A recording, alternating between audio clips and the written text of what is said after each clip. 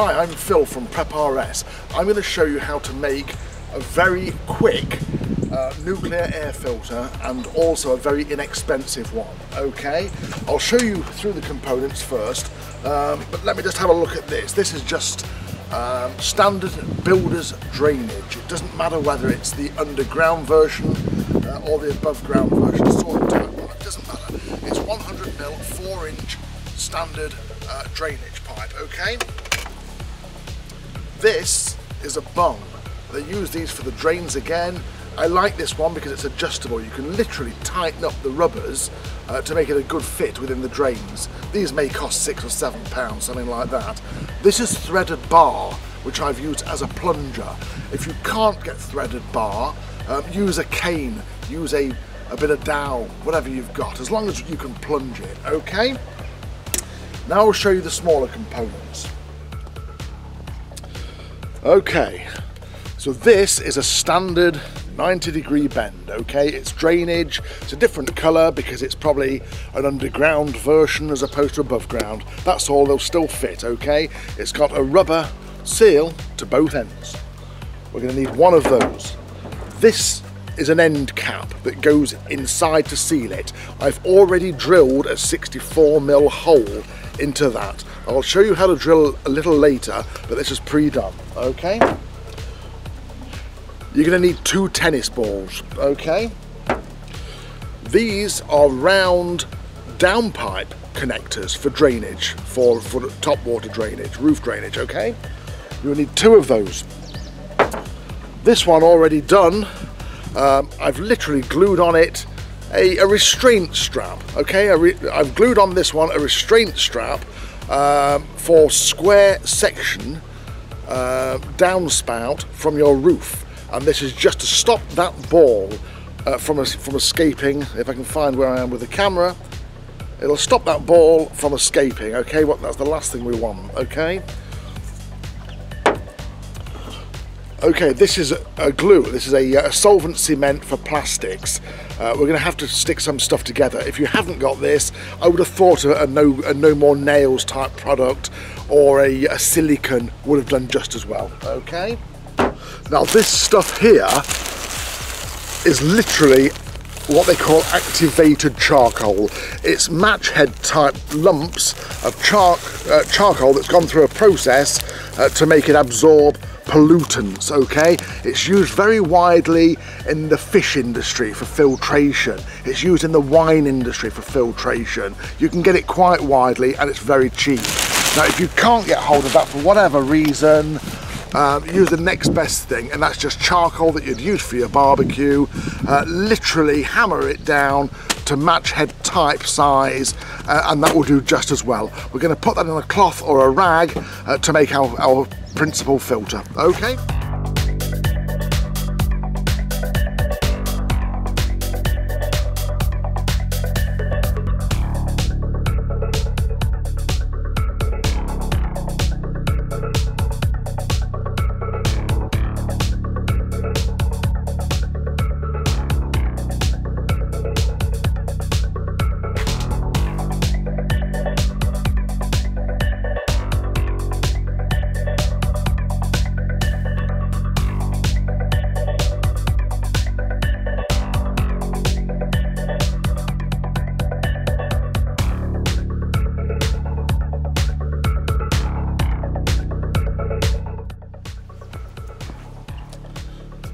Okay, this is the cap end that I told you about. I've already drilled that.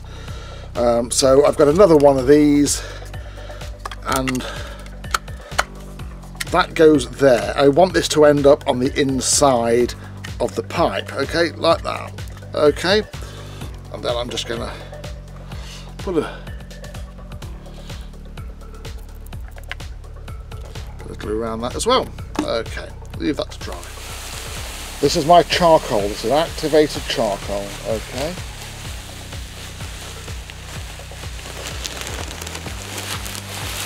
Nice and careful with that.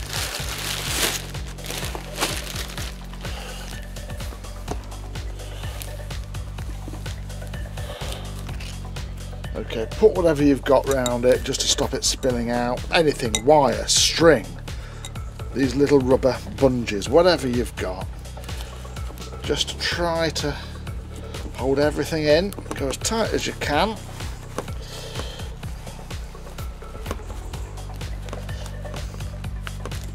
Okay, brilliant. So there we have it. Okay.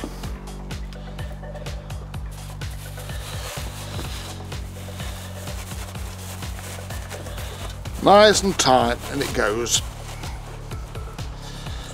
Excellent, something like that. Okay, so we're going to get that one, which I made earlier. Okay.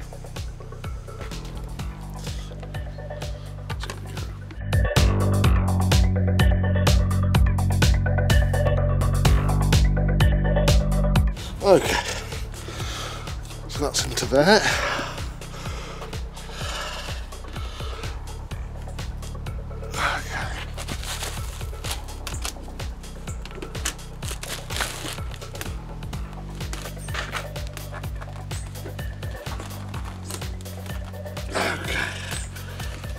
Brilliant. So now this is my drain bung. You buy these all day long from builders merchants, okay? This is my rodded bar. That goes on the end like that. And then I'm going to screw that up.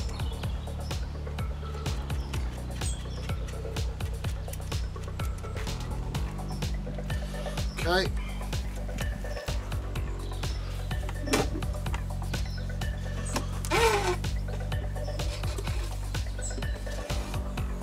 Okay, and that's it going.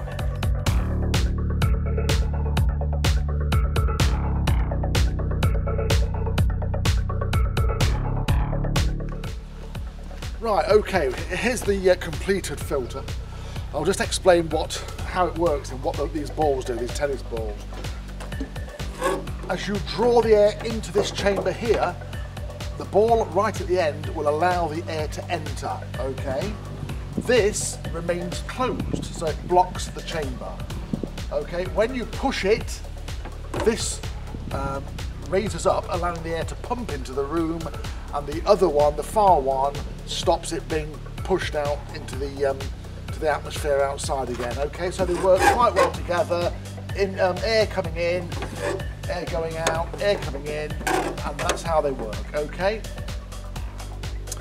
Right, fantastic. So what I want to do now is 2 more tests. I want to do a smoke test so we can just demonstrate that the air is doing what we think it's doing. And the second one is a volumetric test where we will measure the amount of air being actually pumped into the room. Okay, very important. Then we can work out just how many people can breathe the air. Simple as that. Okay, let's get on. Like that. We can probably see the effect.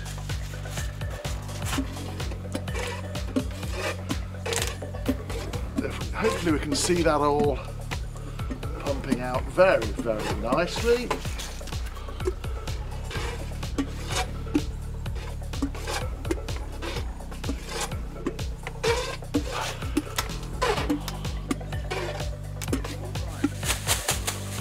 This is a 70-litre bag, which is about 2 cubic feet. I'm going to pop that on there. Okay. Let's time it to see how long it takes just to fill that bag up, okay?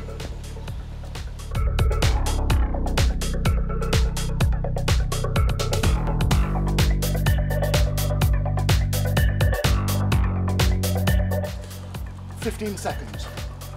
Brilliant. Okay, we have a few figures here.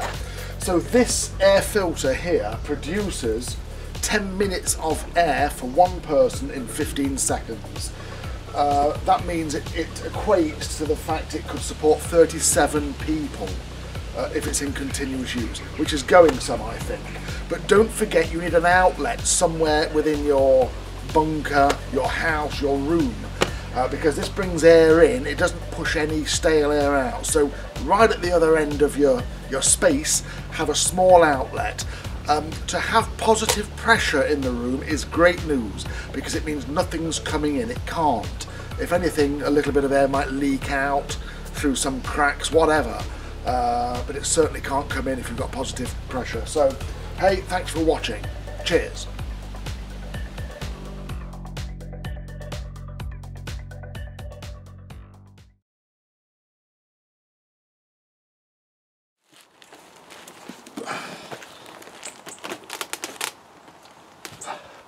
Okay, that's on, well, not onto there yet. Just a minute. This might be better. I don't think it had the gravity with it that time to hold it down. Oh. Right, take 2 on that explanation. Right, here we are. We've actually made the filter now. I can't see myself.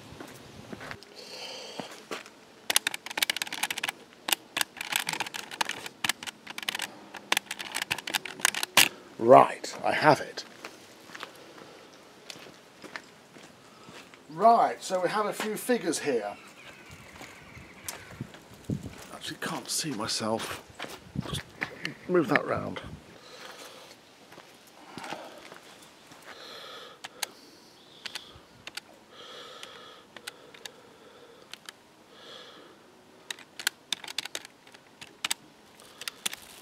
Okay, I think we have something.